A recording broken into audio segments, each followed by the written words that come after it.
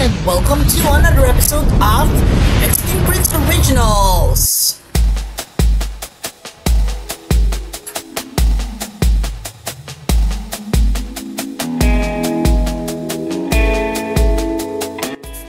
And for today's episode, we'll be featuring the prehistoric planet Secernosaurus. And here's the making of our Secernosaurus.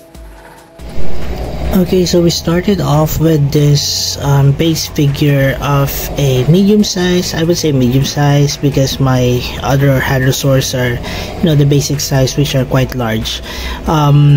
This is a medium size hadrosaur. You can see that I've used some parts from a Dilophosaurus as well as from other bootleg figures. This is a Dilophosaurus mini. It's a small Dilophosaurus head that I already cut down with Dremel much of the details, added in the tail here, and of course modified the arm so that it would look like a hadrosaur. So the Secernosaurus is not that large, but nonetheless it has some bulk compared to our minifigure here as well as the Anchnabia. You can see that there's quite a difference in terms of size, and even when you compare it with the hadrosaurs that I currently have, this is actually quite smaller than those. Alright, so after this we'll be moving on to sculpting. So I made several changes to the sculpt of the hadrosaur here. I placed the tail high up here so that it looks more in keeping with the hadrosaur, and also applied that to this particular figure over here. And now all we have to do now is put on some clay to it, slather it all over the figure. I'm just kidding. And make some detail changes. Alright, so let's do that. So here is a rough, I would say, sculpt of the head of our Secernosaurus. Well, there's a lot more to be done, but I'm quite happy with how it's turning out. So one side is, well, half done, but the other is, still needs a lot to do.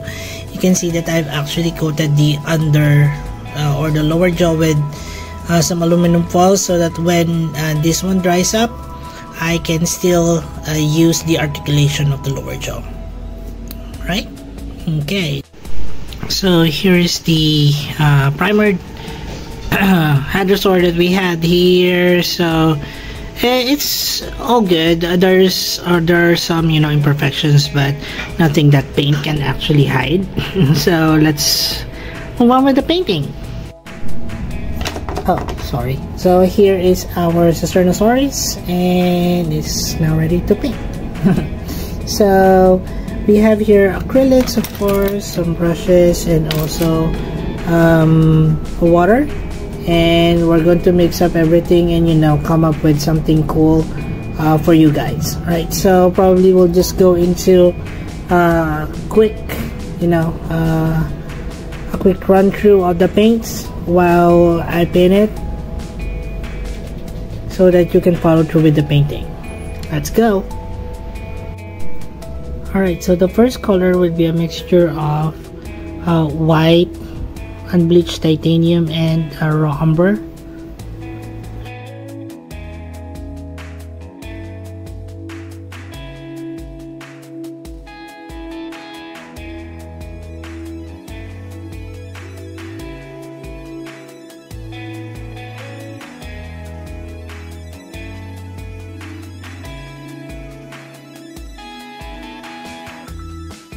So here we have a mixture of yellow ochre, some white, and also the titanium, bleached titanium earlier on, and we're somehow creating a gradient of colors from the lighter lower body sections earlier on towards the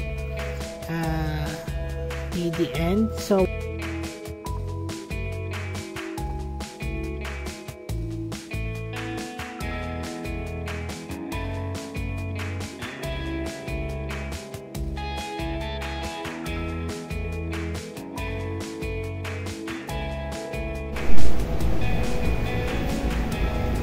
Okay, so I hope the camera focuses.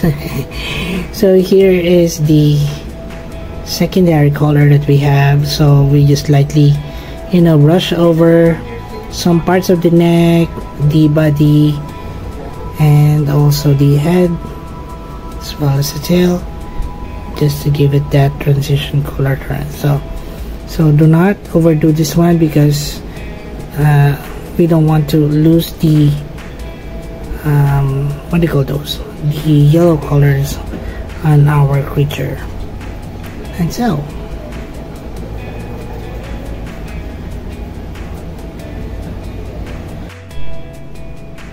okay, so much like the Parasaurolophus, the Parasaurolophus actually also has a similar coloration, but later on you'll see that once we're getting on the end of the video, you'll see that there's quite a big difference. So here is a mixture of red, raw sienna, and a little bit of yellow ochre. We're painting in this on the most top portions of the creature. Same on the other side. So here we mixed a creamy gray color, and we're putting on the, I don't know, stripe details on our Secernosaurus, and we're carefully, plotting in some of the lines. Now, I don't want to go overboard with it, although some of the Secernosauruses actually have different ways of how they were actually printed, or the way the stripes come along with. Not all of them are the same, if you would notice, but at least for my Secernosaurus, this one should have a gradient of darker shades of gray lines on the top more portion, then lighter as it goes down. Now we're just adding on the details, such as painting the individual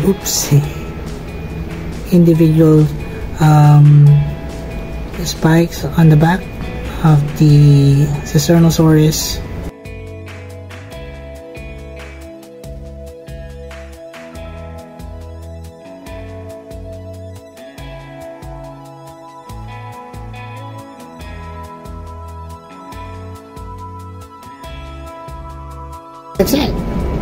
That's it for our the making of the video. And here are the winners of our Guess the Species contest. First up, we have 10 lucky picks. Here they are: Robert Stone, Swollen-Headed Dragon, Lakshmi Siva, Eligorial Correa, IoT Channel, Jurassic Friends, Cezanne Jimenez, Cretaceous Golf, Unofficial Jurassic World, and System. Congratulations everyone! And now for our top 10 winners. Top 10. Memraptor, Rainmark 11 years old boy, Top Super Bobet, Dino Beast, Top Theri the Mr. Therizinosaurus, Fnaf Troman, Top El 4. Cabo Cerdito, Prehistoric Species, Prehistoric Life, and Cretaceous Bricks. Congratulations everyone, and I'll see you in the next Guess the Species contest. For those of you who'd like to join, here's how. Just click on the Extinct Bricks icon, it will lead you to the Extinct Bricks homepage. In the homepage, just click on the community link to see all our posts. And now for a closer look on our Secernosaurus. And here it is, our Secernosaurus, based off from the Prehistoric Planet series. And actually, Evie here is most excited about this one because this is the first time that we've actually done a Hadrosaur that is of this particular size. And probably we'll be doing some more Hadrosaurs of this size because, you know, how it is, I'd like to herd. Well, Extinct Bricks here will be coming back later on, so let's have a closer look on our Secernosaurus, shall we?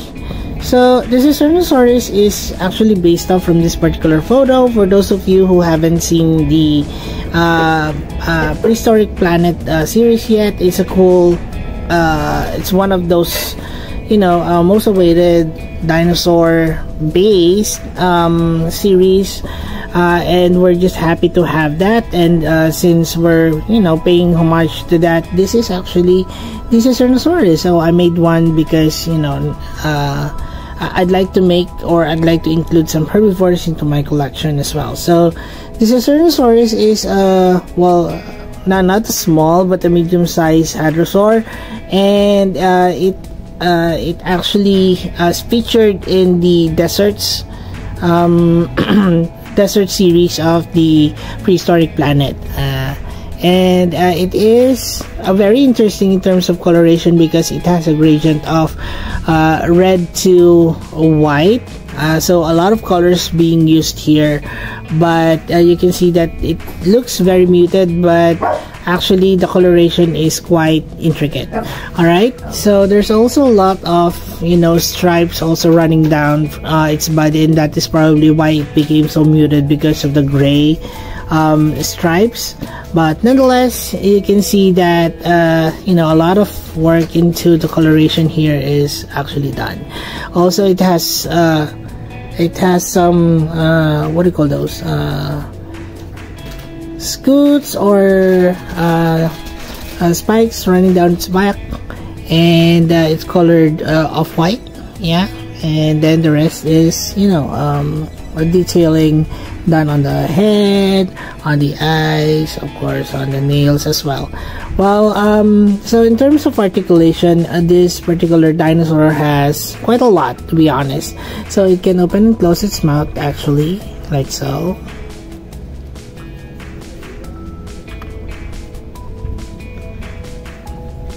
Got stuck for a while, yeah.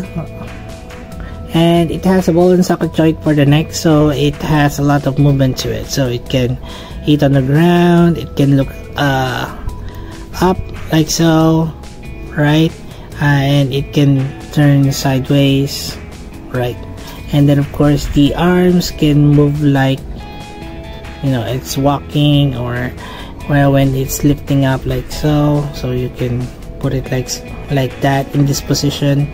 Of course, the legs can move like in a walking position, or it actually levers or angles the body into certain options, like you know, standing on 2 feet, or, you know, on all fours, walking, or even running, sprinting like so. Right, so of course the tail also has some sort of hi Moira, some sort of movement to it, and yeah, so it's a really cool figure, and I hope someday LEGO would consider making some hadrosaurs into their collection as well, since they're moving into, you know, adding some herbivores as well, like the Brachiosaurus, which is I'm most excited for. I'm going to get that, and I'm going to show it to you guys here on this channel as well, so watch out for that.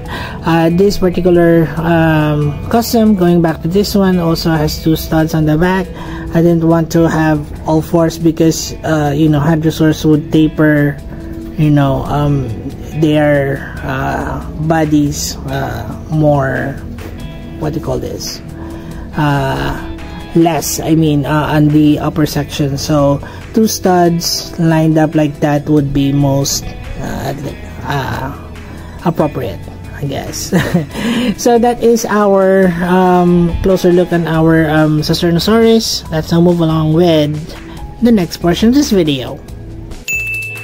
And moving to our size comparisons. And EB here is back for some size comparisons, and as you can see here, our Secernosaurus is well, it's not that big for a hadrosaur, so it's quite a good size comparison compared to this particular photo over here.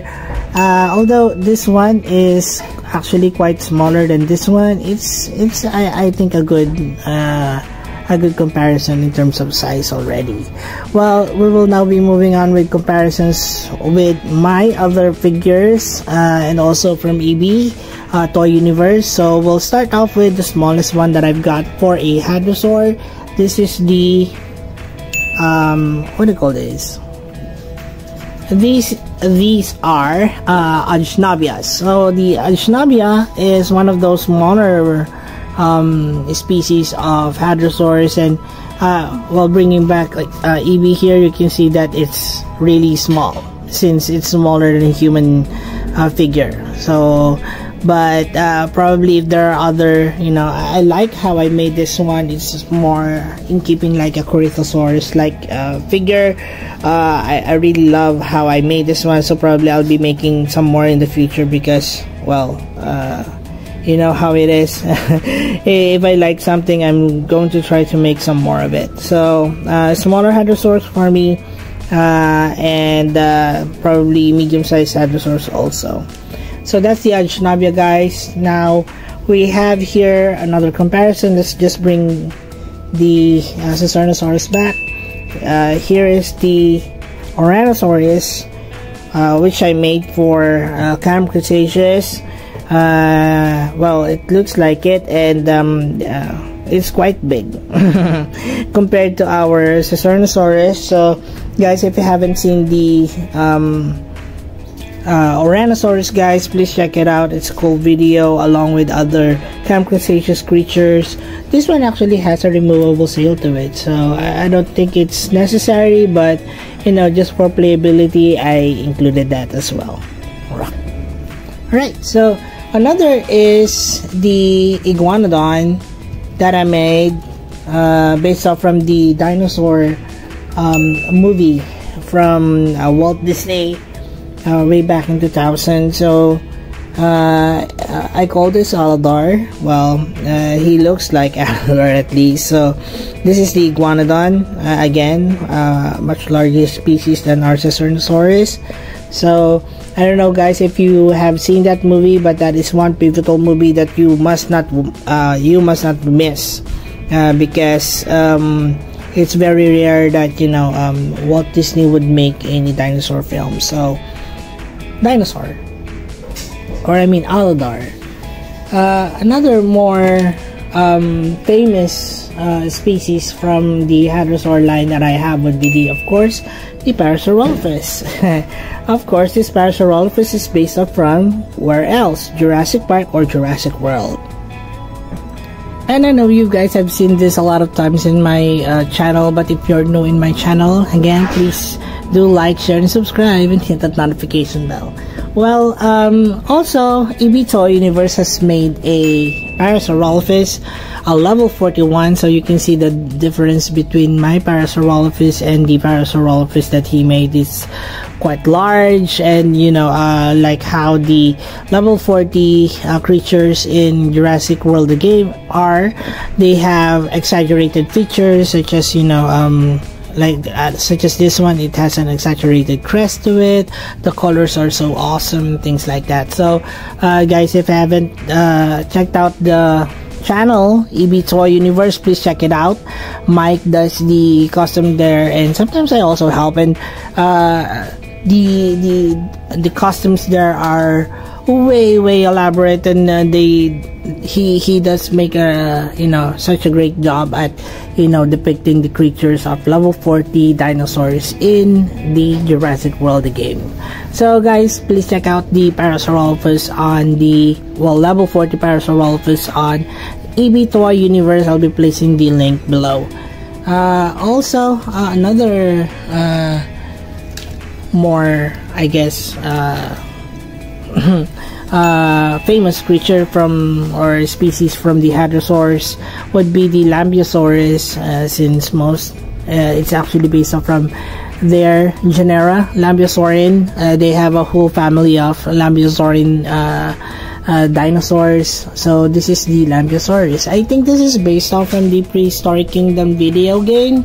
So please check it out. It has cool colorations and designs also on its head. Alright, so guys, check out the Lambeosaurus. And lastly, we also have the Olorotitan.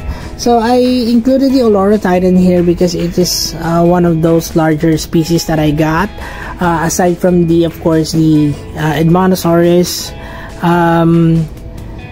This one is a very colorful one. You can see that it has bright orange details on the sides of its head or of its body.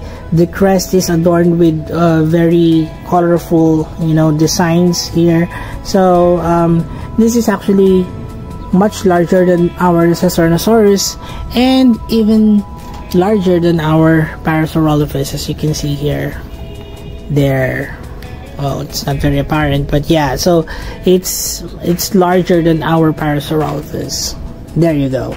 So the legs here and also the body height is much different than our Parasaurolophus here. So, and that's it for our size comparisons, guys. I hope you enjoyed that one. Let's now move along with Extinct Species Roll Call, and we have here all the creatures that I've shown here so far. And if you do have other suggestions of other species that you'd like to see, even if it's not from prehistoric planet, please comment them down below. Other hadrosaurs probably that you'd like to see here on this channel that I haven't done yet, please comment them down below. Also, EB here would like to remind you guys that all that you see here is actually available in our Extinct playlist over here. But I'll also be placing here individual links of all the hadrosaur toys that you see here so far on this particular video, so that you won't have to go through all 400 and plus videos uploads that I've already included in my channel. Well, let's start with our Extinct Species Roll Call, shall we? So let's start from this one. This is our Extinct custom Agisnobia. This is our Extinct Prehistoric Kingdom inspired Lambeosaurus. This is our Extinct Jurassic World Camp Cretaceous Tyrannosaurus.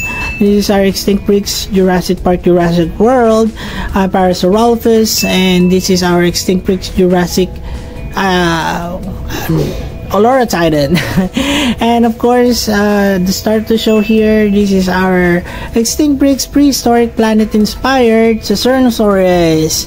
And that's it for the video, guys. I hope you enjoyed this one, and if you happen to like it, well, don't hesitate to like, share, and subscribe, and hit that notification bell, guys. And that's it for the video. I hope that you have a great day ahead, and I'll see you on the next, guys. Thanks, everyone. Also, please do not forget to support our other channels, EB Toy Universe and The Adventures of Moira and Usher. Please watch their videos and support their channel by subscribing. And as we always would say, let your inner dino brain roar! Thanks everyone, and bye!